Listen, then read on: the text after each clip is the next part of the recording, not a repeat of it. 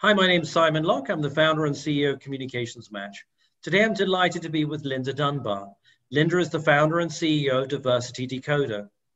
Linda, what do leaders in corporate America and the communications industry need to do differently if they want to benefit from the opportunity diversity represents?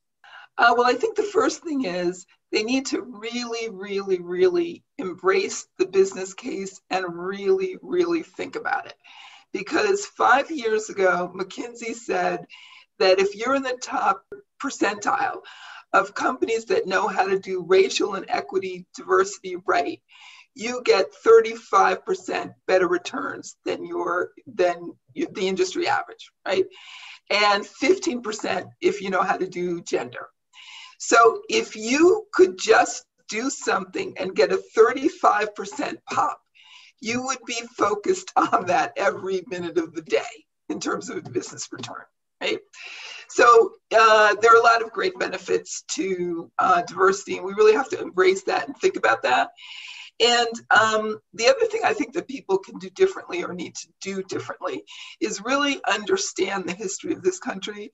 A British journalist by the name of Gary Young said that facts matter. It's impossible to understand the present if you are deluded about the past.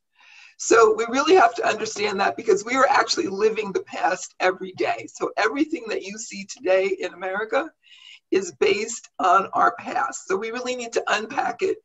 And companies need to not be shy about that, because when we talk about systemic racism, we're talking about things that industries have done and upheld over the last 200 to 400 years. So the idea is not to back away from it.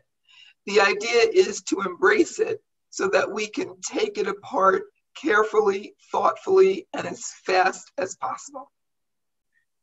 With your new training program, you ask course participants to watch the short film Burden that has them walk in the shoes of a successful African-American professional for a day.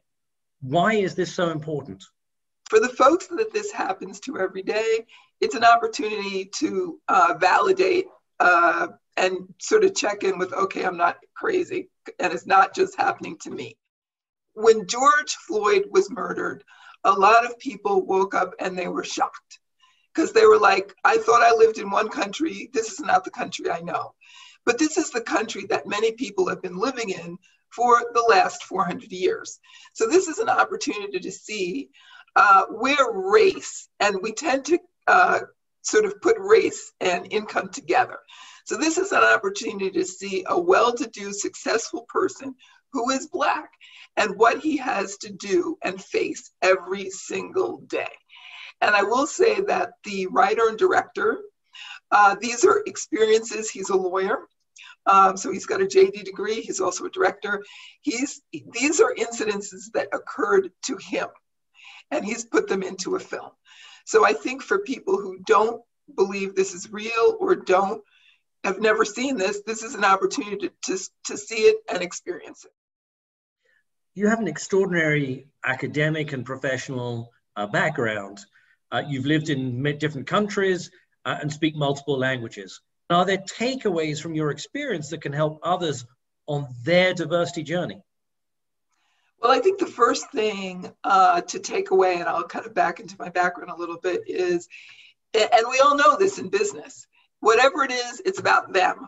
So it's not about you, it's about them. So when you're trying to decode something, it's not about what you thought it was. It's about when somebody sees your advertising, what do they think it is? So that means you've got to step out of who you are and say, how does this look to somebody else? Just the way Burden is an opportunity to step out of who you are and think, how does this look to someone else?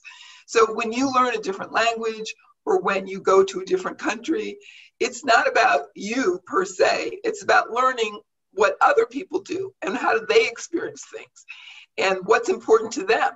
And what they value, which is different maybe from what you value. So it's a really good opportunity because when you look at diversity, it's really about breaking down, well, what are those things that make us the same?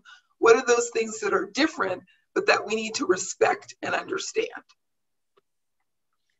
Many companies have been vocal in their support of the Black Lives Matter movement over the last year. What advice do you have for communicators and CEOs who want to lead on the issue of diversity? Well, the first thing I would say is don't try to fake it, because it's never going to work. So this is one place where, you know, fake it till you make it. You do not want to do that. But I will say that this is a great opportunity to really embrace where we are now and where we want to go, and also understand, again, I mentioned the history of this country, but really understanding the history of this country and why is it necessary for a group of people to get up to say that their lives matter, and why is anybody surprised about that? Why is that even a controversial statement?